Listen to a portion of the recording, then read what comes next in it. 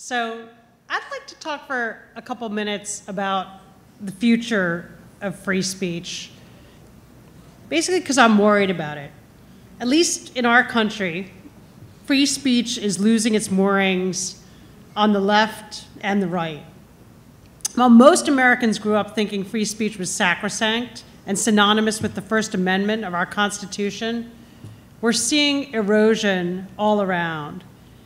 And if free speech slips away in the United States of America, I'm not sure it's secure anywhere.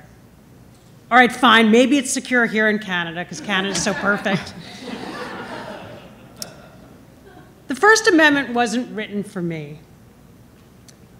These words were spoken by an African-American student leader from a top public college when I asked her if she would approve the university withdrawing an invitation to a speaker who was known for racially offensive views. She was asked if that cancellation would raise concerns under the First Amendment. First Amendment wasn't written for me. Her words were jarring. A young, educated, talented person so alienated from and indifferent to the foundational freedom that underpins our Bill of Rights, our democracy, and our society. I, too, I studied law, and I felt that former law student in me just cringe. But gradually, listening to her, I came to understand that the First Amendment wasn't written for me meant two things.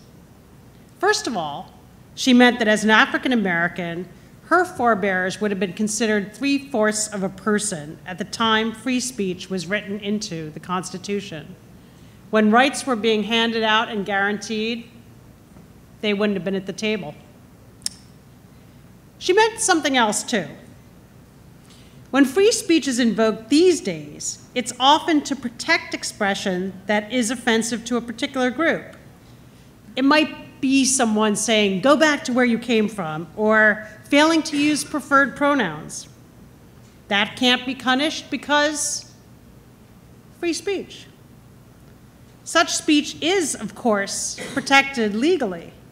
But when the only time free speech is brought up, it's to safeguard speech that you find offensive, you might start to wonder if this principle was meant for you.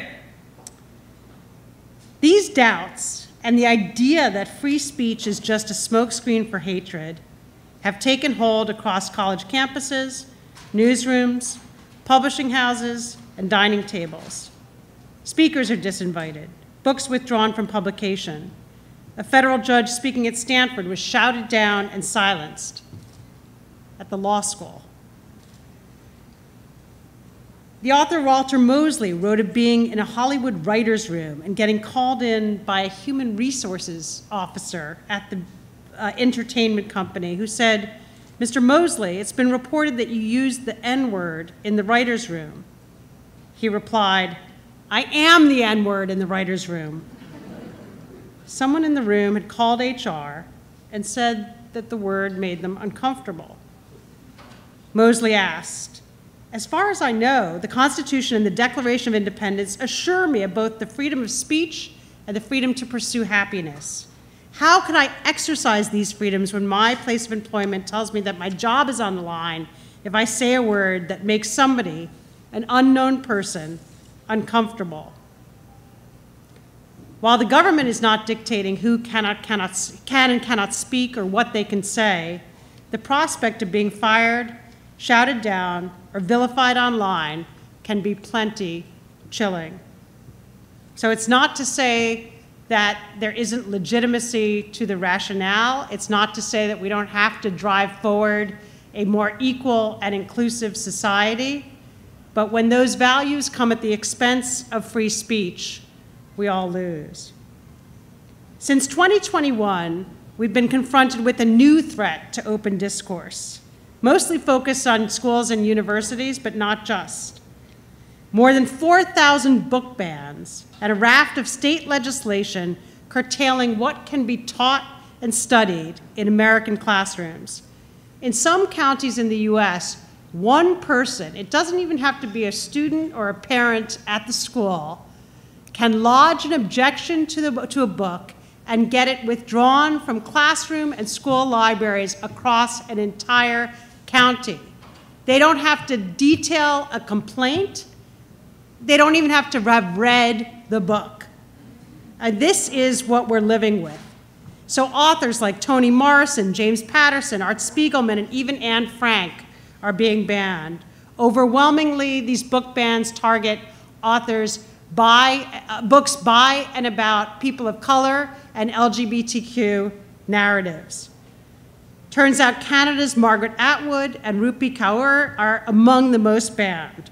The banners knew Canada didn't want to be left out.